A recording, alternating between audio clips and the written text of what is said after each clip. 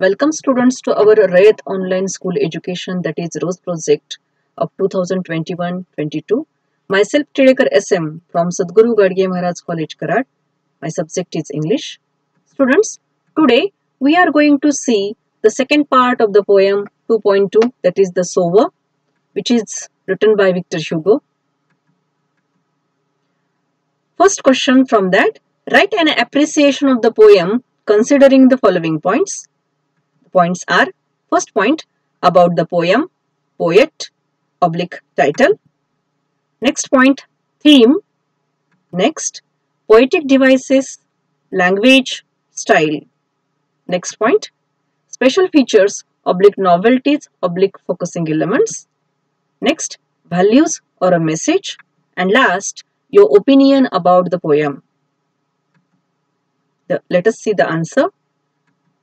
First point, about the poem, poet and title. See the answer. The Sower is a poem about the hard work and persistence of a sower who works tirelessly and relentlessly while the poet observes his actions and terms him as an august personality who works not for himself but for others. Originally written by Victor Hugo in French, this poem has been translated into English by the Bengali poet Torulata Datta, who was the first Indian poetess to write verses in English and French. The title of the poem represents the central character of the poem, that is the sower. Next point, theme.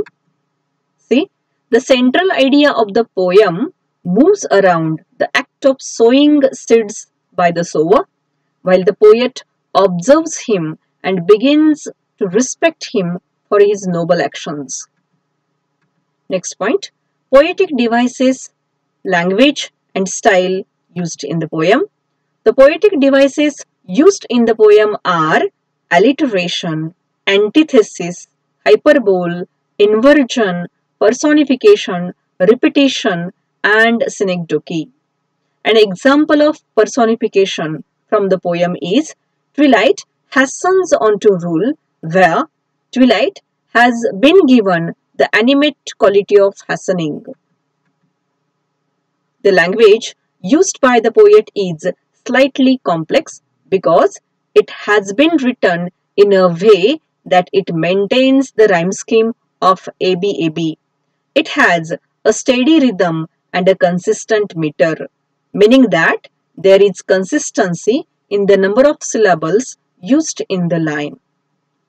The poet follows the narrative style of writing, where he gives a first-person account of observing the sower working hard in the field. Special features, novelties and focusing elements, that is the next point.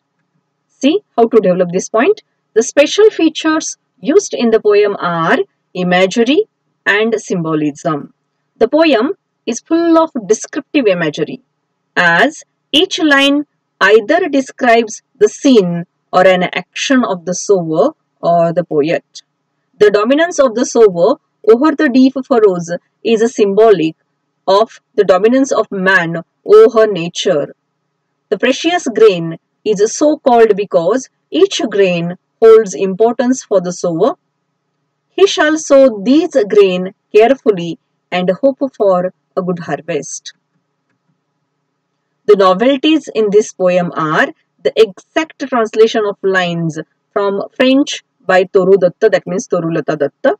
She chose to provide a true account of the observations as written by Victor Hugo, instead of trying to refine the lines that sound inelegant when translated.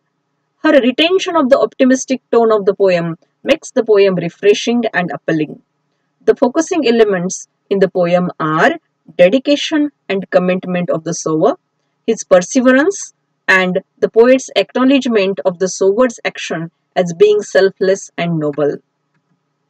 Next point, values and message of the poem.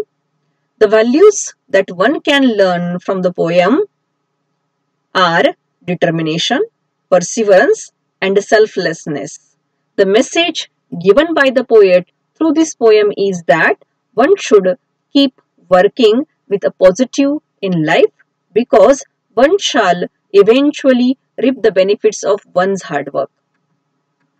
Last point, your opinion about the poem. The sower's commitment towards his work and the poet's admiration of the sower give the poem a positive and encouraging tone and makes it fine to read. Students, this is the appreciation of the poem. We can develop appreciation of any poem by using these points. Okay. Now, next, the poetic devices which are used in this poem. The poet has used a number of poetic devices. First poetic device is alliteration. What is alliteration? Alliteration means in this figure of speech, the same sound or syllable is repeated pleasingly. Sunlight, I see dying fast is one example from this poem. See how to write the explanation of this. The sound of the letter S is repeated for poetic effect. Next example, working hours have well nigh passed. The sound of the letter W and H is repeated for poetic effect. Next example, but a sower lingers still. The sound of the letter S is repeated for poetic effect. Black and high, his silhouette. The sound of the letter H is repeated for poetic effect in this line. The next example, dominates the furrows deep. The sound of the letter D is repeated for poetic effect. Next example of alliteration. Now to sew the task is set. The sound of the letter S and T is repeated for poetic effect. Soon shall come a time to reap. The sound of the letter S and T is repeated for poetic effect. Next example, from his hands the precious grain. The sound of the letter H is repeated for poetic effect.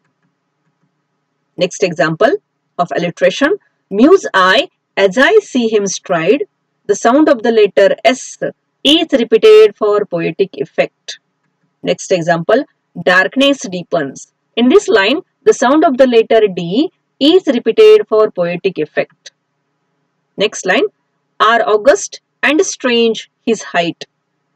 The sound of the letter A and H is repeated for poetic effect. Next line, seem to touch the starry skies. The sound of the letter S and T is repeated for poetic effect. So, students, these are the examples of alliteration from the poem.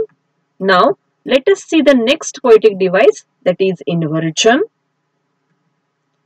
Inversion means when words are not given in a proper word order, it is called inversion. Now, see examples of inversion. First example, sitting in a porchway cool.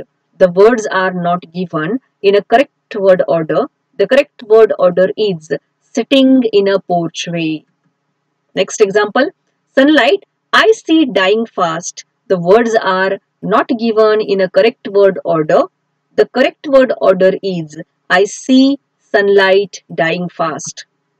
Next example, but a sower lingers still. The words are not given in a correct word order. The correct word order is but a sower still lingers. Next example of inversion, old in rags, he patient stands. The words are not given in a correct word order. The correct word order is old in rags, he stands patient in bracket ly patiently. Next example of inversion, dominates the furrows deep. The words in this line also not given in a correct word order. The correct word order is dominates the deep furrows. Next example, now to sew the task is set. The words are not given in a correct word order. The correct word order is now the task to sew is set. Next example of inversion is soon shall come a time to reap. The words are not given in a correct word order. The correct word order is a time to reap shall come soon. Next example of inversion is marches he along the plain. The words are not given in a correct word order. The correct word order is he marches along the plain. Next example, from his hands the precious grain. The words are not given in a correct word order. The correct word order is the precious grain from his hands. Next example, muse I as I see him stride. The words are not given in a correct word order. The correct word order is I muse as I see him stride. Next example, fades the light. The words are not given in a correct word order. The correct word order is the light fades. Next example, now his gestures to mine eyes. In this line, the words are not given in a correct word order. The correct word order is now to mine eyes his gestures. Now, next poetic device is antithesis. Now, let us see what is antithesis. In this figure of speech, two opposite ideas are put together to make the statement emphatic. Now, let us see the example. To and fro and scattered wide. Here, in this line, two opposite words, to and fro, have been used in the same line to indicate the movement of the sower. Next example, darkness deepens, fades the light. Two opposite words, darkness and light, as well as two opposite ideas, deepens and fades, have been used. Now, next poetic device is personification. See, what is personification? In this figure of speech, human qualities and feelings are attributed to an animate or inanimate things. See the example, twilight hastens on to rule. Here, twilight has been given the animate quality of hastening.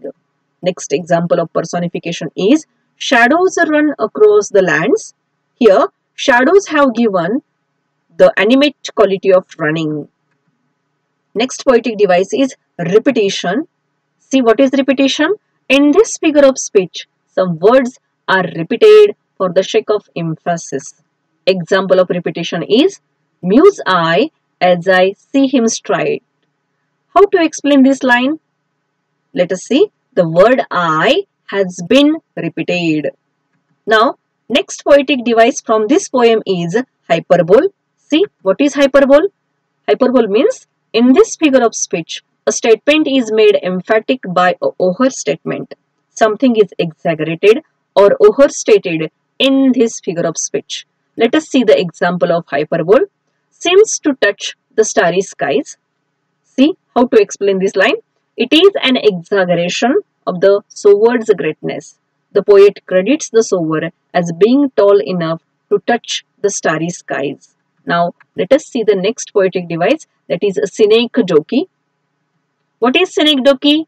Synecdoche means when a part is used to designate the whole or the whole to designate a part, the abstract for a concrete or concrete for abstract is called synecdoche.